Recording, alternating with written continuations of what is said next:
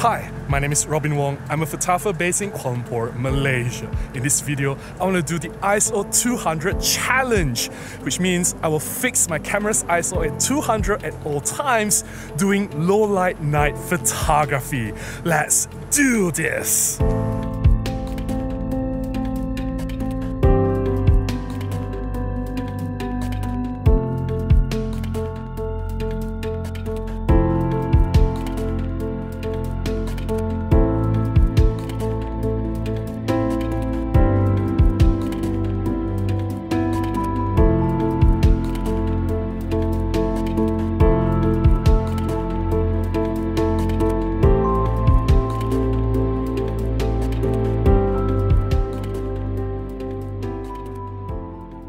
I have actually done this ISO200 challenge 3 years ago. I'll put the link to the video up here. Please check it out.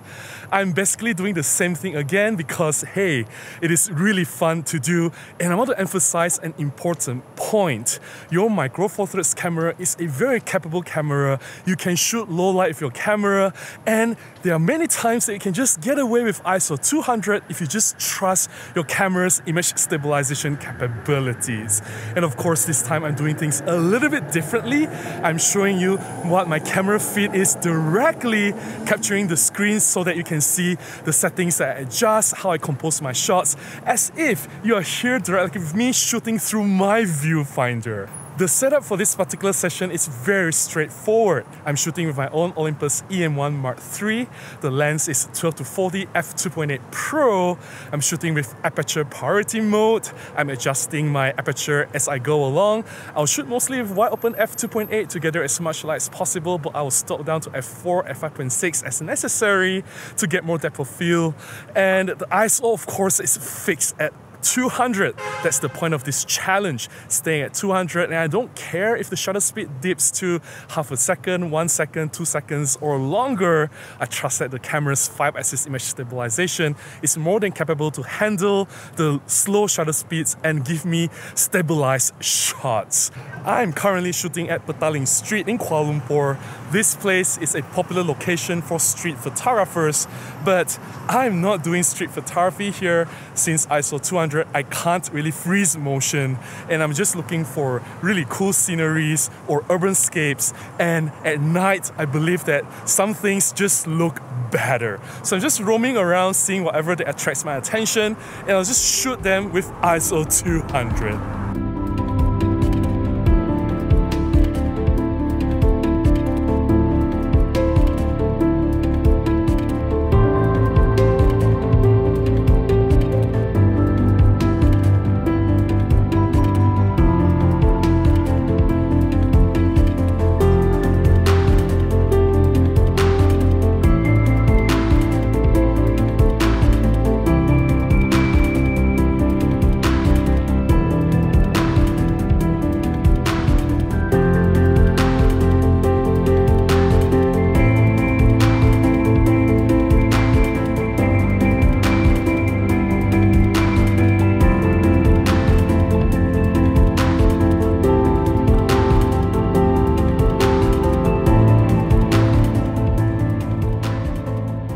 Some of you will ask, Robin, what's the point of doing this ISO 200 challenge? I get it, the 5-axis image stabilization is awesome. Well, here's the thing. A lot of people say that, Micro Four Thirds system, the weakness is low light photography. When the light drops when it's at night, I don't dare to use my Micro Four Thirds setup anymore. So here I am trying to prove to you that your camera is definitely more than capable in shooting in low light. And a lot of people also have this conception that you need to use very high ISO 3200, 6400 or beyond to get good enough photographs in low light, and because you're using very high ISO numbers, you get grainy images, there's too much noise, and there's not enough fine details, there's color blotches everywhere, and it just looks bad with high ISO images from Micro Four Thirds. Well, here's the thing. You don't need high ISO for all your shots. In fact, a lot of shots with non-moving subjects, you can get away with very low ISO numbers. Here, I prove to you, ISO 200 can do the job. I understand some will say, but Robin, how about moving subjects? What if I want to shoot people? Well, I've done a video recently shooting portraits using very high ISO numbers with my Olympus E1 Mark III. I believe the ISO was 12,800. I'll put the link to the video up here. Please check it out. That's a different topic altogether. For this particular video, I'm staying with ISO 200 and we can see that we can still get a lot of useful shots.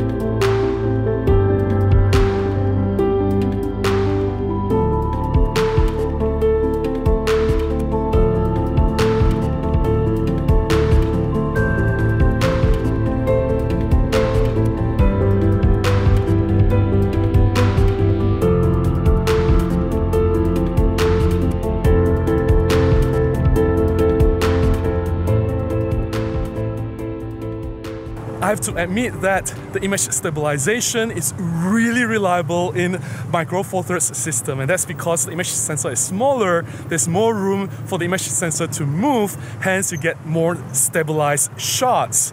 And this has changed the way I approach photography. I'm not asking you to shoot at dangerously slow shutter speeds like half a second, 2 seconds, or 5 seconds. These are dangerous. If you do a lot of long exposure photography, then using a tripod is possibly a wiser solution. I'm saying that having a reliable image stabilization has a lot of benefits. It boosts my confidence in nailing the shots. Say that I'm shooting at about 1/10 of a second, 1/20 of a second. I don't have to second guess. I know that the image stabilization will definitely be more than enough to get to nail the shots. And that confidence, it really helps when I'm doing my jobs as a professional photographer, and I just don't have to worry or second guess if my shutter speed is fast enough. In case you don't know, ISO 200 is the base ISO for most Micro Four Thirds cameras, both from Olympus and Panasonic. And this means that you get the best possible image quality if you shoot at ISO 200. You get the best sharpness, best dynamic range, best color tonality, and everything is just optimized if you just stay at ISO 200. And if you're asking about noise in low light, what noise? ISO 200, you get perfectly clean results. It's definitely superior than, say, even if you use full frame at ISO 3200, 6400. The ISO 200 for your Micro Four Thirds will definitely give you a better result.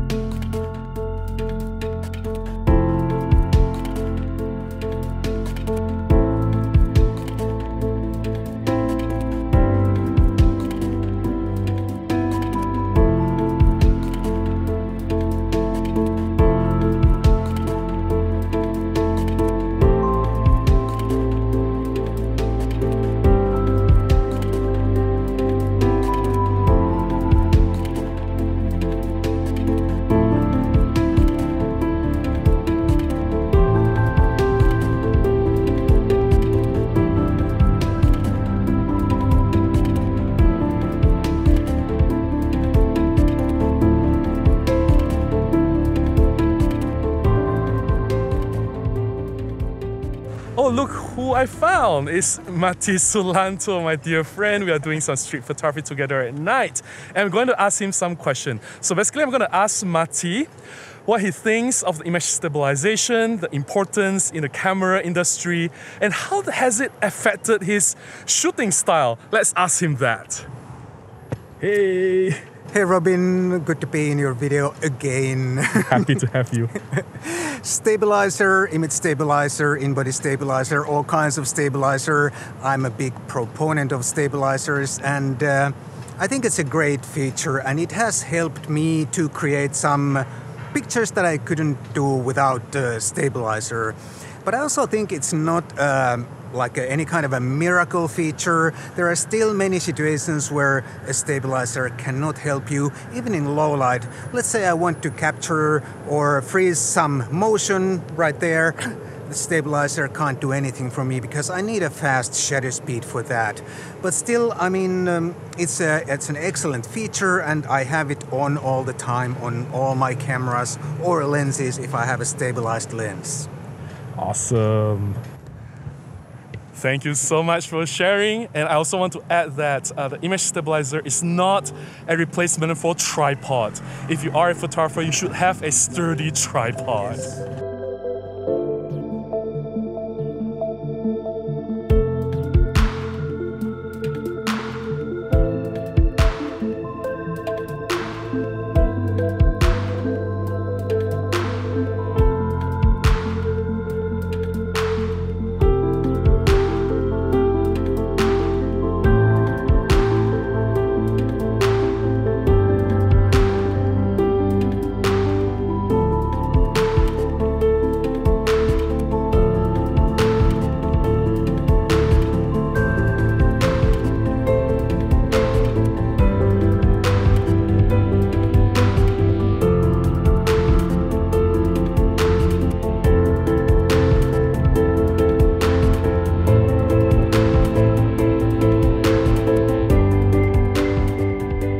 That's all I have to share for this video. I hope you've enjoyed yourself looking at my photographs, and I hope that you try the ISO200 challenge yourself. Just pick up your camera, go out at night, and fix the ISO to 200 in your camera, and you can see what it can do with just ISO200.